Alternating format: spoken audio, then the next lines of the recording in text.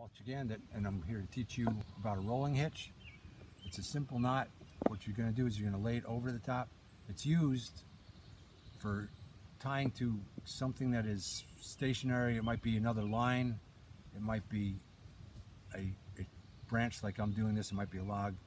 But it's made, you do 2 wraps around, you cross it over, and it comes back up through. This is your rolling hitch. And the reason for this is I have 2 wraps around, and it will keep that. If it's only a clove hitch here and it's a steady pull down, the line will move down the branch. But with the two lines on this one side, it will keep it from going.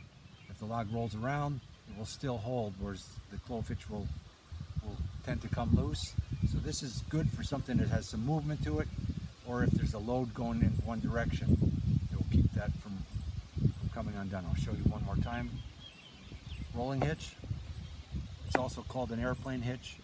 It's used for tying down airplanes. Here you go. Here, wrap it around 2 times. Once, twice. Come up, through. So you have 2 wraps going this direction and 1 wrap going that direction. Your main line is coming right in the center of those 2 lines, so you know you have it correct when you have it.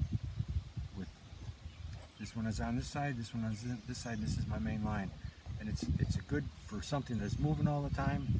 It's also good if you have a load that's going down. The pole, it will not slip down the pole, or if you have it's tied to another rope and it's going off in a direction.